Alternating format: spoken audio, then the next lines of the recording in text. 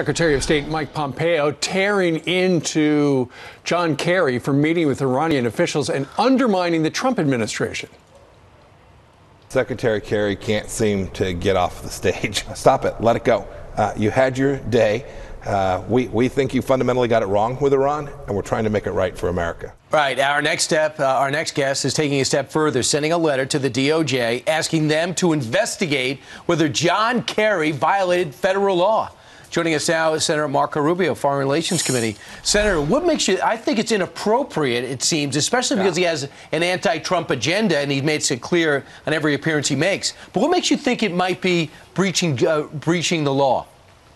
The words in the law. There's a thing called the Logan Act. I kind of took quick notes again this morning to make sure I had read it entirely and appropriately because I wanted to bullet point it for you. And basically what it says in the Logan Act is if there's a U.S. citizen that without the authority of the U.S. government is talking to a foreign government with the intent of influencing the conduct of that government or with the intent to defeat a measure of the U.S. government, the Logan Act makes that illegal.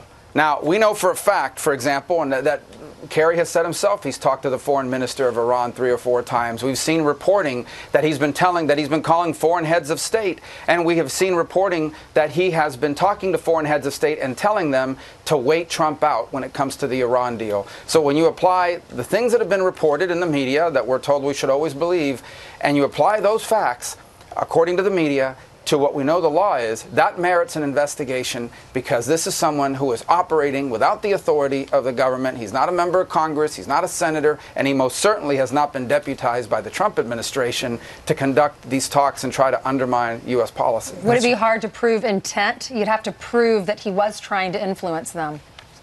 Well, obviously, I don't think that he would necessarily deny it. In fact, it seems like he's been bragging about it. He thinks he's doing a heroic thing, but he's violating the law if that's what he's doing. So ultimately, this needs to be looked at because not only should there be consequences if he's in fact done it, but the precedent that this sets is disturbing. You cannot here on moving forward have in the future, Mike Pompeo, for example, undermining a Democratic president's foreign policy without authority. So these are the kinds of things that need to be dealt with because not just what happened, but the precedent it sets for the future. Now, keep in mind, he did bring this up this was brought up to him last night, and he said, well, listen, Henry Kissinger has met with every world leader for the last 2 or 3 decades. What's your answer to that?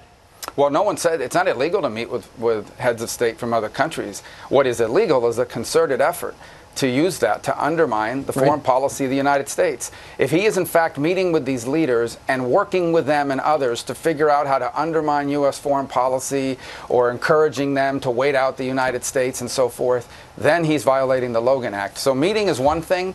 Carrying out with the intent of undermining U.S. foreign policy, according to the Logan Act, that's a violation of the law. And the last famous American who's accused of violating the Logan Act, Mike Flynn. What happened to him? Meanwhile, Senator, let's talk a little bit about this. It sounds as if Charles Grassley has given Dr. Christine Ford's lawyers until tomorrow at 10 o'clock in the morning to let them know whether or not she's going to show up to testify against, essentially, Brett Kavanaugh on Monday. It sounded like when she was writing in the Washington Post last weekend, she wanted to tell her story. Why do you think she is now balking at coming before Congress to tell that story? Well, obviously, I don't know. One could speculate that that's a very uncomfortable position to be in, and I understand that. And here's my point. This information emerged probably later than it should have. It certainly should have been disclosed earlier. It could have been dealt with in a very different way. It was not. So this information was brought before us. I believe that it deserves serious attention and respect. And we should hear from Judge Kavanaugh, too, who has strongly denied it. I encouraged and I wanted the committee under Senator Grassley to provide her an opportunity in a forum she was comfortable in to sort of share this information. And she's been given that opportunity, is my understanding, to either do it publicly or do it privately. But ultimately, if that doesn't happen, number one, she shouldn't be criticized for not doing it. Number two, we can't force her and we shouldn't try to. But then the Senate has to move forward based on the information we have before us. And so ultimately, it's a difficult choice, I imagine, for someone like her to make. But ultimately, we've got to move forward one way or the other here on this. And I think the important thing from the Senate perspective is that she be provided a professional and respectful and credible platform if she chooses to testify to do so. and it appears that that's been what's offered. Right. Ultimately, the decision is hers to make, and that should be respected either way. If we don't hear from her on Monday or from him in turn, which way, given what you know right now about him, would you vote on the confirmation? Well, so we can only make votes depending on the information that's before us and that's credible and that can be proven, or that at least, so if ultimately we've seen sort of these allegations that have been out there in the press, but no testimony about it hasn't been presented and no further information has been made available. We've heard his denials, and I imagine that's what we'd hear again on Monday at that hearing. And then based on that information, and not just that, but everything else we know about Judge Kavanaugh, we'll have to make a decision. And I continue to be supportive of his nomination. If there is credible information that emerges that somehow undermines that, I'll let everybody know. And obviously the forum, if there is such information out there, it is the job of the committee to provide a forum for that information to be made available.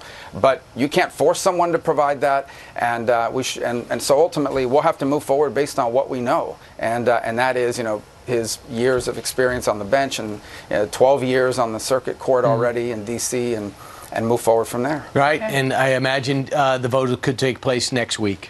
We'll see. Thank you. Yeah, that's what it was scheduled to be. Yeah. All right. Thank you so much for joining us. Thank you. Nice seeing you, Senator Marco Rubio.